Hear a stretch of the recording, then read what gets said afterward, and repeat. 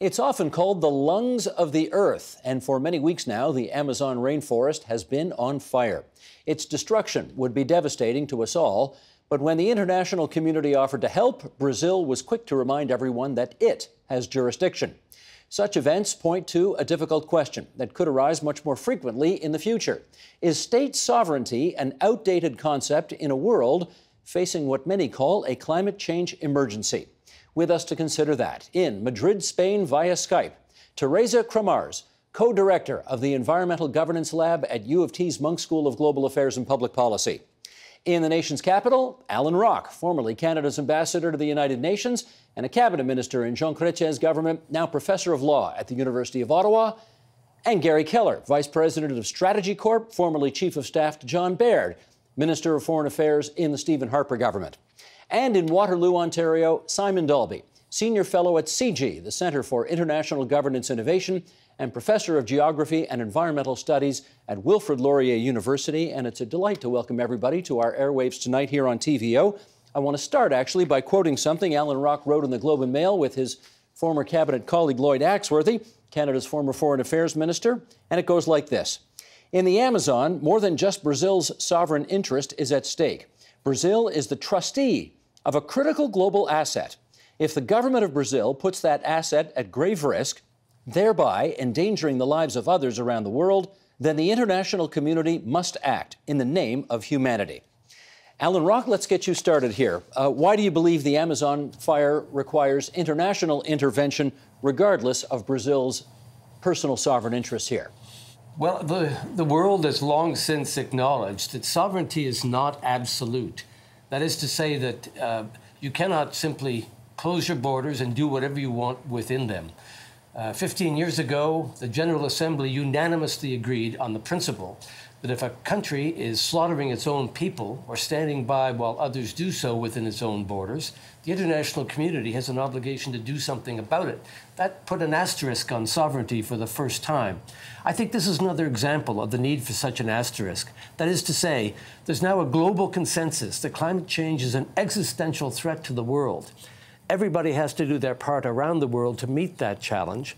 And if one country puts a global asset like the rainforest at risk, which could have a meaningful impact on our collective effort to save the globe, then the international community must respond, not necessarily with troops. As in the case of mass atrocities, you start with economic sanctions, with measures that will bring pressure to bear upon the government. Intervention is only the last resort. But the principle is the same, it seems to me, where there's a globally acknowledged goal, an expectation that each individual country will do its part, and an outlier, a rogue state refusing, endangering the achievement of the overall goal. The international community has the right and indeed the obligation to do something about it. Okay, that's the thesis. Let's get some feedback from others on that. Let me ask, first of all, your conservative friend sitting beside you. Gary, what do you think of this view? Well, look, I appreciate the viewpoint that Mr. Rock has brought forward, and I'm sure he brings it forward in a spirit of goodwill and good meaning, but I kind of feel like it's a little bit of clickbait for the commentary pages. We've seen the responsibility to protect doctrine be adopted by the UN, but in recent times, and trying to fit this into the environmental lens, the whole issue of responsibility to protect hasn't been so successful. We've tried it in Libya, and that has not been a huge success in the outcome in Libya. And we haven't been able to enact it in other places in the Syrian civil war, whether it's Venezuela, whether it's the plight of the Rohingya population in Burma. Look, the Brazilian government has faced a lot of pressure. Canada has offered $15 million in aid and firefighting equipment, and that appears to have been accepted by the Bolsonaro government. The Chilean government has offered some aid, and the Israelis are sending firefighters. What has actually happened with the news story after Bolsonaro rejected the first proposal of aid is that he's been feeling pressure on his own population, and he is starting to accept aid. So I think using the pressure of the multilateral system and the bilateral system to encourage him to accept assistance has started to help. He's even put in a freeze on starting any new fires, which is a start. It's a step in the right direction. And it's not just in Brazil where there are issues. Bolivia next door, Evo Morales has encouraged clearing land by fire. So I think it's a bit of a step too far, and I think we should try to use the multilateral and the bilateral systems that we have around the world in situations like this. Let me pick up on that with Teresa. Teresa, do you think there risks a local populist backlash in Brazil if the international community were to intervene against Brazil's wishes? Yeah, I think that the big concern here is that we are banking on a system, on a policy that is predicated on multilateralism. And multilateralism, both of my colleagues here are advocating one form or another of multilateralism. Multilateralism is just not working very well, as we know. I mean, it's barely on life support in many environmental areas. So I don't think it's practical, and I also think that it can incite a sort of feeding into this discourse from the Bolsonaro government, which is, we're facing the developed nations who are telling us we can't develop the way they did. There's a whole climate justice debate, and there's a whole pitting of environment versus development in the Brazilian discourse that Bolsonaro is tapping into, and I think that this will accentuate that. So I don't think it's the right policy tool at all. Simon Dalby, we just heard from Gary a moment ago that there is certainly international precedent when the risk of people being slaughtered by their own government is at hand. The rest of the world has intervened in those circumstances. Libya was mentioned as an example. Can you give us any precedent, though, for international intervention in the case of environmental damage or environmental degradation, as is the case here? Well, it really comes down to what you mean by intervention. The conversation so far, we've talked about all sorts of policy things that can be understood to be intervening because there's a cross-border dimension to this. Clearly, we have dealt with fires, for instance, in Southeast Asia, the Singaporeans getting particularly upset some years ago with fires in Indonesia, demanding that Indonesia do something about the smoke that was causing all sorts of breathing problems for the population in Singapore. Is that intervention? Clearly, the attempts to get, along with Malaysia, to get the Indonesians to do something could be seen as interference. But yet we're dealing with a situation where clearly the smoke from Indonesia was causing huge problems in Singapore. That too is a cross-border sort of form of intervention because, albeit inadvertently, Indonesia was causing all sorts of problems for Singapore. The problem with environmental issues is they don't follow state boundaries neatly. And all sorts of ways of crossing the border in terms of bilateral, trilateral agreements in that case. Trying to get a handle on this is the world we now live in. What's really the problem with the Bolsonaros of this world is their reassertion of nationalist policies, invoking sovereignty, invoking precisely the kind of arguments that Teresa was just mentioning. But doing so in a way that is very damaging precisely because of land clearance and further deforestation being encouraged. We have to stop and think about the linkages across those borders because we are all tied together in all sorts of complicated ways. But the question of sovereignty clearly has to be challenged when it comes to these cross-border issues. And indeed, there is a whole lot of international agreements that are premised on the assumption that harm shouldn't be done across a frontier. That goes back back to the sort of the founding principles of UNEP nearly 50 years ago now. The problem is the politics of this and the invocation of sovereignty in the face of obviously global problems.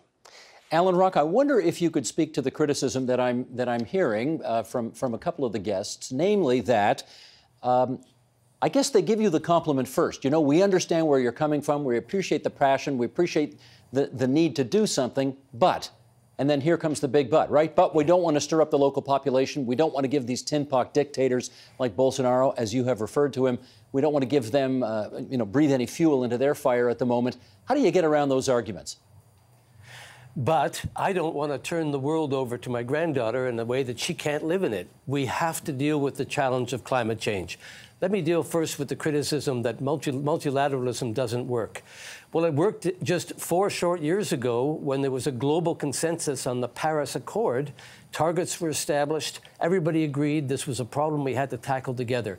We're going through a difficult period now with multilateralism because of the man who's in the White House and because of some backlash against refugees in Europe. It's a difficult time for multilateralism, but it doesn't mean we should give up on it. The only way we'll move forward is through multilateralism, and Gary acknowledged multilateral efforts are necessary. That's all I'm saying. We should act in a concerted way internationally to bring pressure on this government to stop doing something that's destructive of the entire planet. And by the way, when I use intervention, and I'm sensitive to Thomas's point, I don't talk about crossing the border with the military. I mean putting pressure on this regime, and he's already shown that pressure can be successful. Bolsonaro's not the last person who's going to imperil the achievement of our collective goal on climate change by acting in his own interest, blind to the interest of others. So we should debate the principle now. One of the reasons Lloyd Axworthy and I wrote as we did in the Globe is to provoke this kind of discussion. And I've seen, whether it's in The Guardian or the New York Times or elsewhere, people are starting to express a view about this. Where does sovereignty end and our collective interest begin? Well, we've already confronted that with the Rwanda-type massacre. Now we have to confront it with climate change. And I say there ought to be a principle established that no one state or small handful of states can, in a rogue fashion, endanger the achievement of an important global goal, like saving the planet from climate change, without our responding in a coherent, collective way to influence them to stop. I think that's an important principle. You certainly have. Is that going to apply to us? Yeah, please come on in, Teresa. No, I'm just saying, is that going to apply to us as well? Are we not going to exploit our tar sands for the same principle? Alan Rock, you want to come back on that? I didn't hear that, Steve. Would you tell me what Teresa said? Sure. She's suggesting that whether we should have to follow the same principle as it relates to she called them tar sands. Most people call them the oil sands in Western Canada. Absolutely. These rules apply to everybody. But, you know, the companies who are engaged in the oil sands development in Alberta are making efforts in good faith to minimize the impact of those operations. There are controls on the way the oil is refined, the way it's used in internal combustion engines. There are controls all along the way. And we accede to those controls and we respect them. So, but the regime in Brazil is encouraging the wanton destruction by fire of the Amazon, and then, at least for a while, was doing nothing to stop those fires, and doing it in the name of economic development. That's quite a different situation. And as for the argument of colonialism, I say that argument is bogus. If we have an obligation to Brazil in today's global economy, it may be to provide assistance in their economic development, but it's not to stand by and have them do what they're doing on the argument that, well, the developed countries did this for centuries, now we have the right to do it as well. That's bogus logic. It doesn't work. You cannot justify an act of such global damage by citing the misconduct of developed countries in the past. It's a different world now. We're a small number of degrees Celsius away from an uninhabitable planet. And if we have an obligation to help them with their economic development, so be it, but not to stand by while they do this in the name of economic development. Teresa, I'm inferring from your question that you think if we ought to be allowed to unilaterally send, for example, water bombers down to Brazil, we have to be prepared for the fact that some other country may want to take direct action against our pipelines in Western Canada, for example. Have I got that right? So, well, let me qualify that I'm not a defender of sovereignty. I don't see the primacy of sovereignty in the international system as something sanctimonious that we should all be defending. I think that we have the wrong architecture to deal with the kind of environmental and health and security issues that we're facing. I work in environmental politics and I see it very clearly. So I would not ever say that we have to just respect the principle of sovereignty, we have to be nuanced and understand, as Simon is saying, when it's invoked and for what reasons, and work with that in a practical way. I think that wanting multilateralism is different from having multilateralism. So although I think it's great if we could have more multilateralism, the reality of the day is that we have multi-stakeholder partnerships, we have voluntary standard setting, we have a lot of private sector action in the environmental sector, and those are the actors that are actually acting. So I'm just cautioning what it is that we want versus what it is that we can get right now. Understood. Let me follow up with Simon on this. And one of the criticisms that I've heard, Simon, and I'll ask our director to put up a graph to that end. And for those who are listening on podcast, I'll just describe it, because many people have pointed out that the fire situation in Brazil, we see, if you look to the very right-hand part of the graph here, that's where we're at right now. But if you go back, almost 20 years, maybe 15 years, there were actually more fires, and they were worse in the 2000s. So the question then becomes, Simon, what makes now different? We didn't take direct intervention 15 years ago. Why would we be entitled to do so today? Well, I think the history is even longer than that. If you go back to the 1980s, was when this first really hit the international agenda.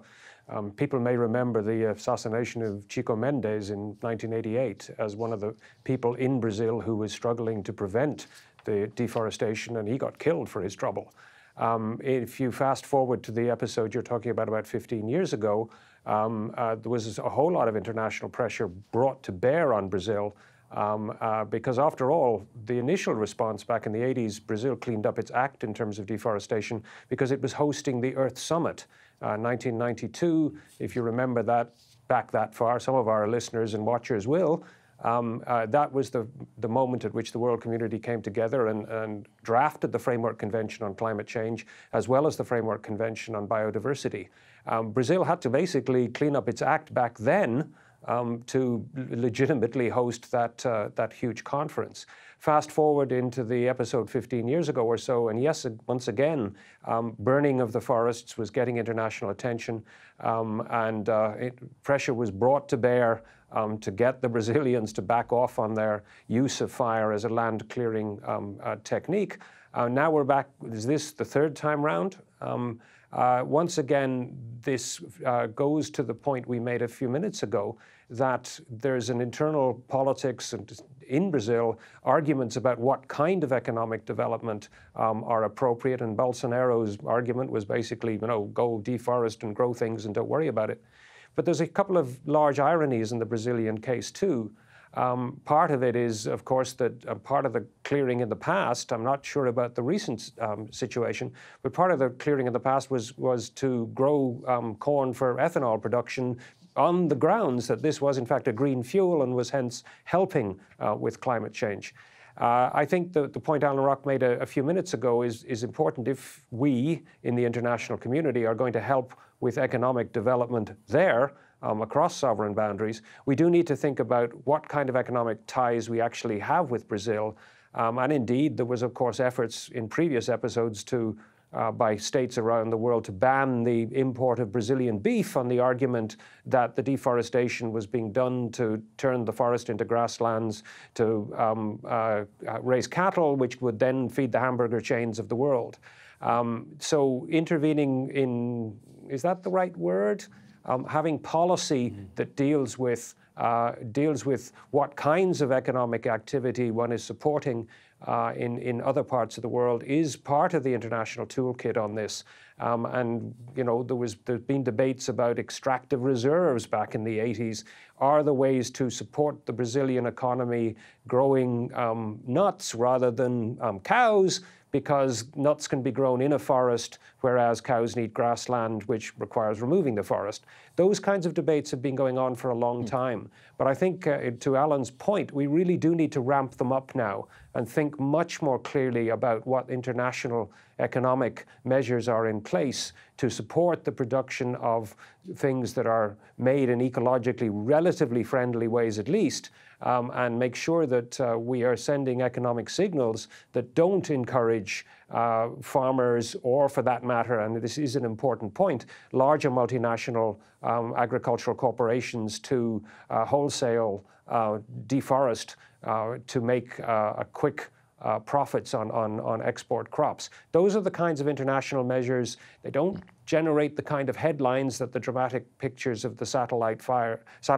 pictures of the fires do, but they really do matter in terms of how we collectively shape the global economy to deal with the climate issue. Let me now pick up on the point Teresa was making a second ago, which, if I can crudely sum up, was we have to watch out about whether or not what's good for the goose is good for the gander. And to that end, Gary, let me get you to comment on this first. Here's David Wallace Wells writing in New York Magazine. He writes, Canada's Justin Trudeau was the first leader to echo French President Emmanuel Macron's call to action. But he recently approved the Trans Mountain Pipeline. In fact, every single member nation of the G7 is hiding some significant climate hypocrisy behind their pressure on Bolsonaro, however laudable that pressure is. To pretend that Bolsonaro is the world's only climate villain, or the Amazon is the only region in the world currently in climate crisis, is an act of grand self-delusion. Gary, are we, and France and others, in a glass house on this one? Oh, absolutely. I think when it comes to the oil sands, and we talked about this a little bit, is that I could see a group of countries banding together, sometimes to protect their own self-interest and their own energy production, saying, ooh, Canada is a bad actor here, we've got to take action to do something. That would be a huge challenge.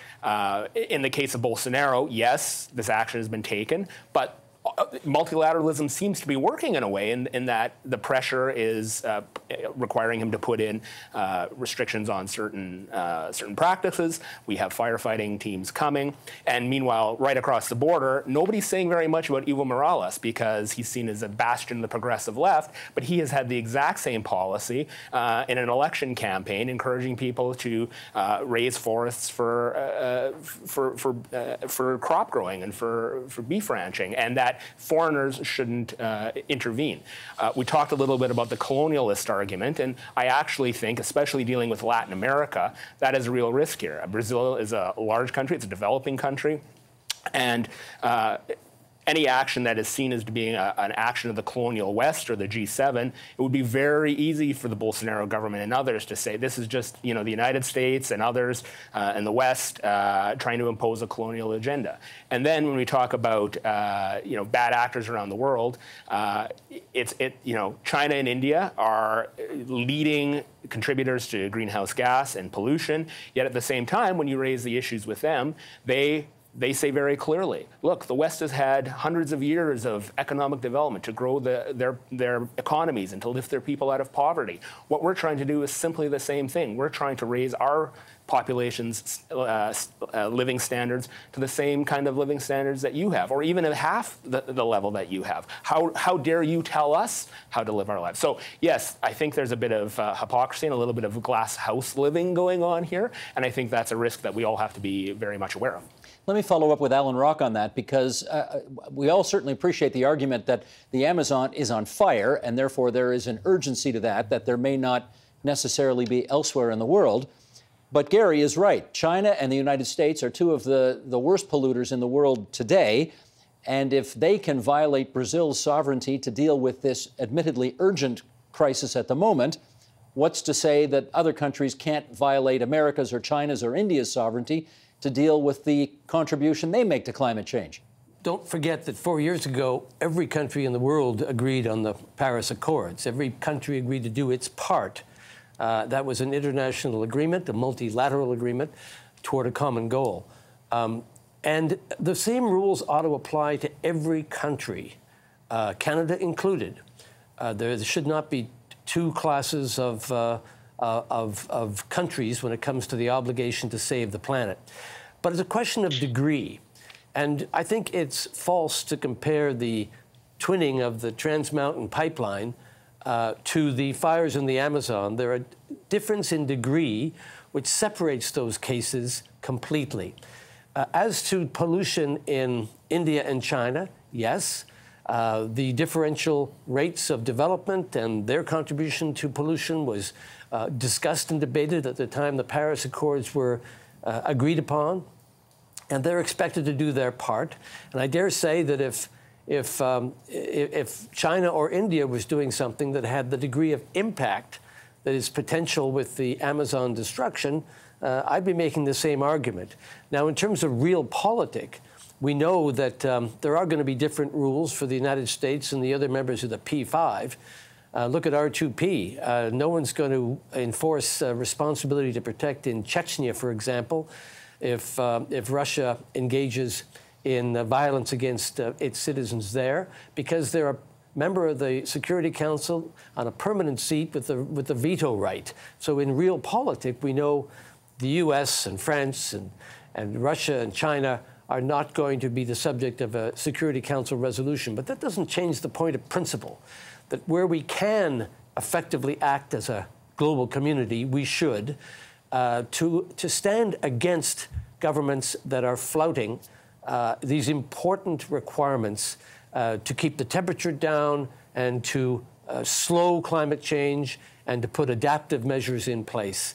And that applies to Canada and every other country in the world. Can I just jump in there? Please. I would just say that, if Brazil's actions on fighting fires are causing a great deal of pollution, I would say China's building of coal-fired power plants at the rate that they're building them, and sometimes we don't have a lot of independent verification of China's environmental plans and policies. I would say that's much worse than what's happening in the Amazon.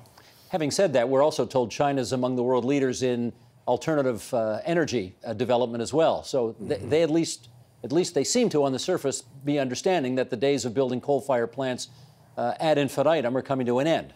Fair to say, Gary? Yeah. I don't know. I'm skeptical of some of the things that come out of the Chinese leadership. They can talk a good game, but if we don't have actual regular independent verification, color me skeptical. Okay, we can do that. Teresa, let me go to you on this. Alan Rock's position notwithstanding, or I should say the criticism to Alan Rock's position notwithstanding, do you see this, are we at an inflection point in the world right now where the fires in the Amazon and the world's attempt to get some kind of reaction to it, whether it's as dramatic as R2P or something else, is it an inflection point? Is this a turning point in the way that the world views environmental degradation? I hope so, but I'm so pessimistic because I see inflection points all the time. I see the a report on mass extinctions and as an inflection point, a report on 12 years left to save the world as an inflection point. I think that until we get serious about structural change, we're not going to have events trigger large multilateral action. I don't see it. And you're right in saying, Steve, that the fire is burning now, and so it's capturing the world attention right now. I think that the problems that we have are much more structural and they don't respond to just an event. Simon, I guess I should ask you to confirm something that we have been saying. I know I said it in the introduction of this segment, and we hear it all the time, but I want to know if it's actually true. The Amazon as, quote unquote, the lungs of the planet. Is that in fact the case? It's one of the major rainforests, the Central African one being the other one. And yes, those forests do suck quite a lot of carbon out of the atmosphere on a daily basis. So in that sense, they are one of the major ecological phenomena which we really do need to try and maintain intact. They obviously have local effects in terms of deforestation, changing the evaporation patterns from the local ecologies, and indeed that may be one of the reasons why some Brazilian cities are having problems with water over the last decade or so in terms of rainfall patterns getting messed up. So there's local effects as well as global effects. And if the Amazon were to disappear, sorry, Simon, just one quick follow-up. If in fact the Amazon were to disappear because it's just been burned out, what would the impact on the planet be? that would be dramatic and probably irreversible. It's one of the major ecological systems that we have to maintain intact if we're going to keep the climate system in something approximating what humans have known through history. It really is that big, which is why the international attention to this issue is justified, and Alan's concern is shared widely. I think that the point that we do need to keep circling back to on the sovereignty issue, of course, is that while the international community may have agreed in Paris in 2015 that we collectively have to do something about it, it is worth reminding people that the mechanisms for doing something about it reverted back to states. The key mechanism is supposed to be nationally determined contributions, emphasis there on the nationally. So we have sort of reinstated sovereignty as the mechanism within which this issue will be tackled. Interestingly, Bolsonaro was talking about withdrawing Brazil from the Paris Agreement a while back, precisely because he understood that, in fact, the international community might call him out on his failure to live up to the promise to get serious about this. So we do still face the world with the architecture, as Teresa says, that really isn't well designed to deal with this issue.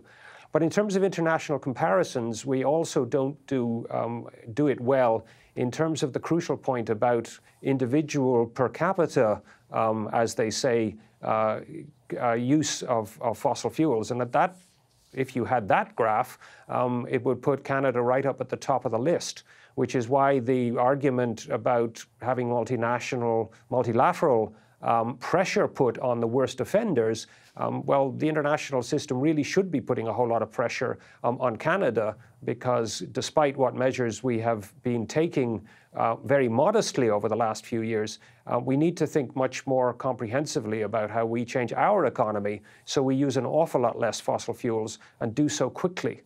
And I think that certainly it seems, to your point about inflection points, that there's been a bit of a sea change in public opinion in the last year, and particularly the high-profile activism of Greta Thunberg and her high school striking colleagues. I do think that that's beginning to change the public discourse.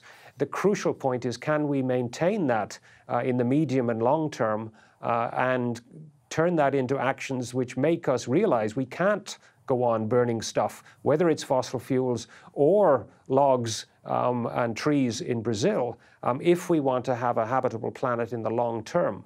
And that is really the crucial question, and we need to face up to it. The architecture that Teresa wants to deal with more structural change is something that's long overdue in the planetary system, and hopefully the Trumps and the Brexits and the Bolsonaros insistence on sort of nationalist sovereignty arguments. Hopefully this is the last kick of a dying breed of politician, because we do need to move them aside, because this is not the kind of politics we need if we're concerned about having a habitable planet for the long term. In our last 5 minutes and change to go here, let me just put one more issue on the table for your discussion. And to set it up, I want to quote Franklin Foer, writing in the Atlantic magazine, who says, "If there were a functioning global community, it would be wrestling with how to more aggressively save the Amazon and acknowledging that the battle against climate change demands not only new international cooperation, but perhaps the weakening of traditional concepts of the nation state. The case for territorial incursion in the Amazon is far stronger than the justifications for most war. In the meantime, the planet chokes on old notions of sovereignty." I should ask the former president of the University of Ottawa, who's still teaching law, and a former politician as well. Okay, Alan Rock, our notions of sovereignty, do we need to change them?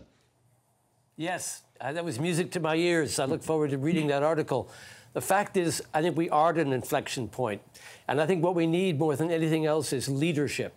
And I see we see a form of leadership through that 16-year-old girl who came across the ocean, Greta Thunberg, in the sailboat, and is inspiring people to speak out and to act.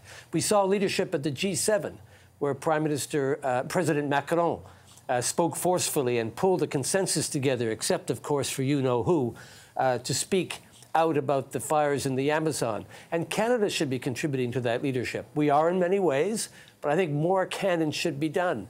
And so I think the inflection point this time might be different if we have leadership and a clear vision and a strong, rational argument for why 19th century sovereignty has to be set aside to deal with a 21st century challenge that cannot be met if we allow every state to make its own decision as to whether it's going to contribute. And Simon's point about the national responsibility is an important one. It makes it an exact parallel to R2P, which says we all agree there shouldn't be genocide. Each individual state's required to protect its own population, but if it does not, the international community has a responsibility to take appropriate action. Not necessarily marching across the borders, but sanctions, economic consequences, political pressure. And that's what I argue should be taken by the global collective, the international community, standing up for the globe, standing up for the planet. Let me follow up on that with Gary and then Teresa to comment on whether or not you see any other ways of coercing, if that's the right word, coercing states to protect the environment that so far have not been utilized. Look, on my front, I think it's nice to talk about these so-called outdated situations of sovereignty, but I think the realpolitik around it means that we're far, far away from getting away from that. Look, responsibility to protect the Syrian civil war, President Assad is still there. The Rohingya in Burma, nothing as much has changed with the regime there. Look, I think we have to work within the tools that we have. President Macron, on this issue, has threatened not to sign a deal with Mercosur, a free trade deal. So he's clearly using what he believes is in his national interest, to use a tool in his national interest to pressure on the international scale. And I think that using the tools that we do have in real time, multilateralism, and in some cases bilateral relations, is the way to go to force to pressure on these things. And if we're going to pressure a Brazil and a Bolsonaro, then we should do it in places where, there might be the progressive left that are in favor, like Evo Morales in Bolivia. Can I impose for 30 seconds to respond to part of that, please, Steve? Sure. Twice now, Gary's referred twice to the failure of responsibility to protect in Syria and in Myanmar. Listen, it was never applied in Syria or in Myanmar because there were vetoes at the table, Russia in the case of Syria, China in the case of Myanmar, that prevented any action being taken. The failure to apply the principle of R2P in those countries is not an argument against R2P. That principle remains as valid as ever. It's an argument against the corruption of the Security Council by the vetoes in those hands of those amoral, self-interested countries who stand in the way of action. It's not an argument against R2P. In Syria, there was also a red line that President Obama said that he laid down that he then withdrew. So, that was not also helpful in that situation. All right, gentlemen, I'm going to go to Teresa now, and I want to know if there's anything else in your toolkit, Teresa, that we haven't talked about yet that you think might be useful here. Well, I would echo Simon's points on certification, right? What kind of things do we as developed countries consume, and through what sorts of accountability mechanisms have they been subjected to in order to know what it is that we are consuming? But I also would say that in terms of multilateralism, the one Amazonian country we haven't been referring to is Ecuador, who in 2007, Rafael Correa, its president, made headlines by announcing the opportunity for the international community to invest into a multilateral fund. Ecuador would forego exploiting 20% of its oil reserves that were lying underneath one of the most biodiverse rich areas in the Amazon, and the international community failed at that. Now, there are all sorts of reasons. Perhaps, Rafael Correa, like Bolsonaro, is not trustworthy, but there have been opportunities for the multilateral community to act and put its to put the money forward that Alan Rock's talking about. One other mechanism that I would just raise here is nobody's talking about the stewards of the earth, the resource-dependent communities that are actually closest and most affected by what's going on. So we're talking about global biodiversity and global climate change, but there are lives of people who are on the balance as well, and who are stewards of the earth, who the international community could work with. My colleagues are invoking Greta Thunberg. That's a bottom-up approach, right? That's not multilateralism at work. That is a failure of leadership that she's calling out. So there are communities on the ground. I'm not talking about Conservation International, WWF, the big international NGOs, but I'm talking about communities on the ground who could really use some assistance in order to be able to pressure from the inside the Bolsonaro government. I want to thank the four of you for coming on to TVO tonight and providing so much nourishing and useful debate for our viewers. That's what we like to think we do here. Alan Rock and Gary Keller in our nation's capital, Simon Dalby in Waterloo, Ontario, Teresa Cremars all the way over from Madrid, Spain. Thanks so much for joining us tonight, everybody. Thank you. Thank you.